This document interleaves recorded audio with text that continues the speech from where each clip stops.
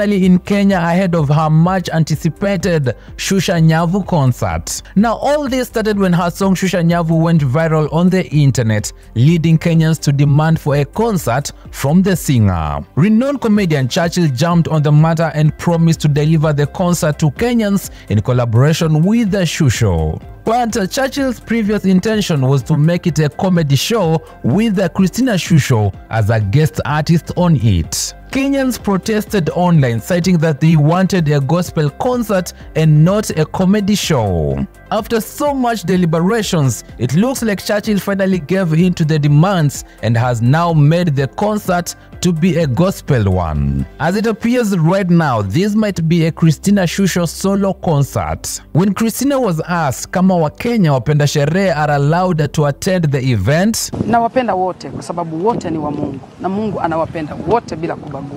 That's what's trending. This is Trends with Sikulu.